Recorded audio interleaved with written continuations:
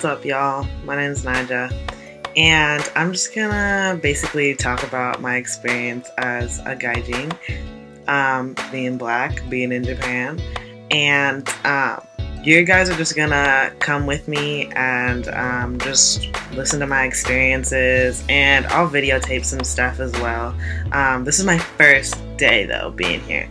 I landed yesterday in Haneda Airport at like, I want to say 10:30, and I got to Tsuda College. That's where I'm going.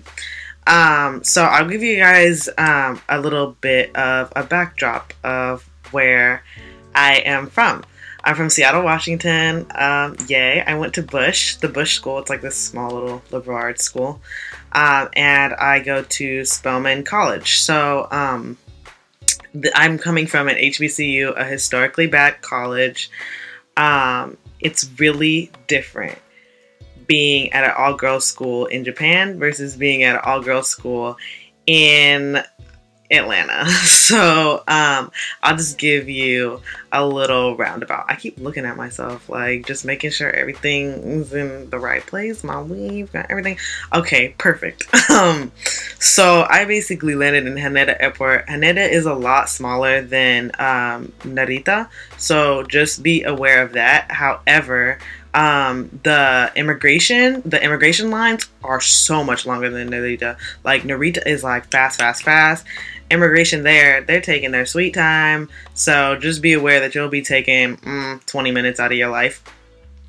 First of all, in line, and then another 15 at the little kiosk. So I got all my bags. I packed a large duffel bag for my carry-on, and then a purse for my handbag that I can carry on. So I think with the new, I don't know what it is, but with Delta, like I had free baggage, 2 free bags. So they might have just done something wrong or whatever, but I didn't have to pay. So to take my bags across, I carried 2 52-pound bags. I'm gonna tell you right now that is way too much luggage. Like, it's way too much. I know I'm staying, I knew I was staying 4 months, and I feel like that's a long time to me. I'm a girl though. Of course I'm gonna overpack. But I lugged it from Haneda Airport with one of my big sisters. Your big sister is basically like, they give you an international relations major student, and they basically guide you where you need to go. And so she met me. I think her name was Maikiko. She met me at the airport, and she helped me, but it was just, those bags were way too heavy.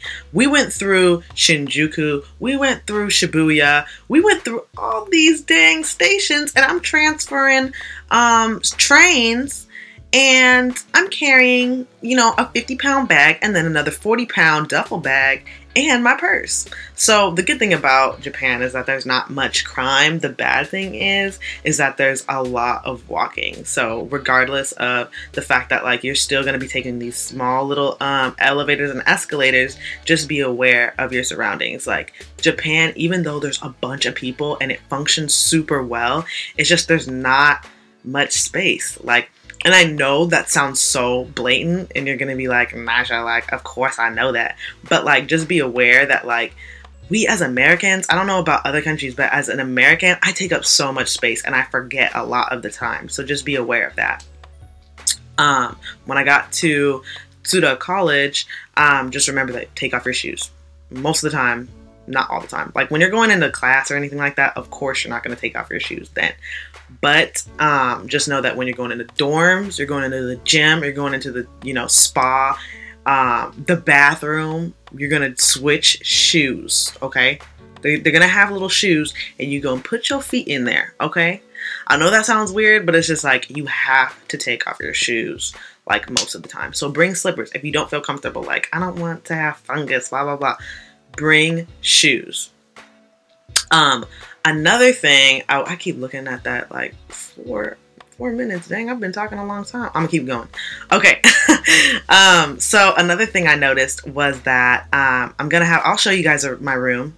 You guys can probably see back there. That's my little closet or what have you. They give me enough space. I'll show you like a whole tour of my room. It's super small, but I'll show you a whole tour of my room.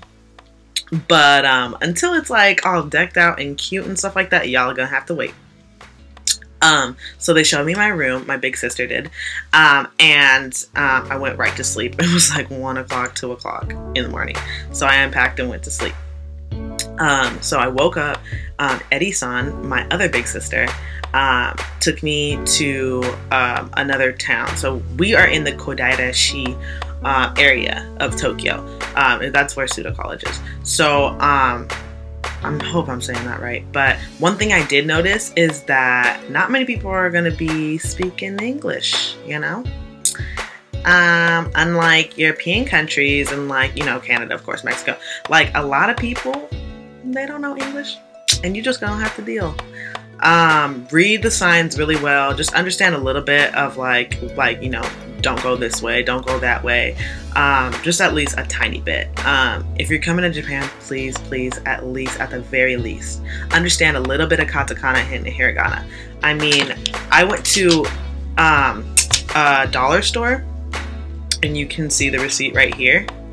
I went to the dollar store, and it's like 100 yen, 100 yen, you see? I went to the dollar store, and it was super cheap.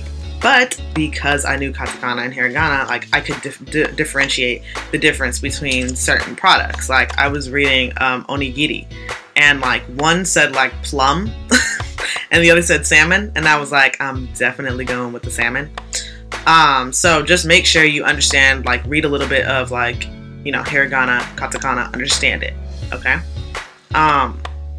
Another thing I noticed was getting your card. It's so cute and pink, isn't it cute? Yeah, Japanese people really know how to make like cute stuff. Anyway, so just understand that like you're gonna be taking the train a lot. Taking a taxi, just like in America, is super expensive. So just understand the train system and everything. So we took the train, we went to the dollar store, we went to Starbucks. I know, kind of American, but whatever.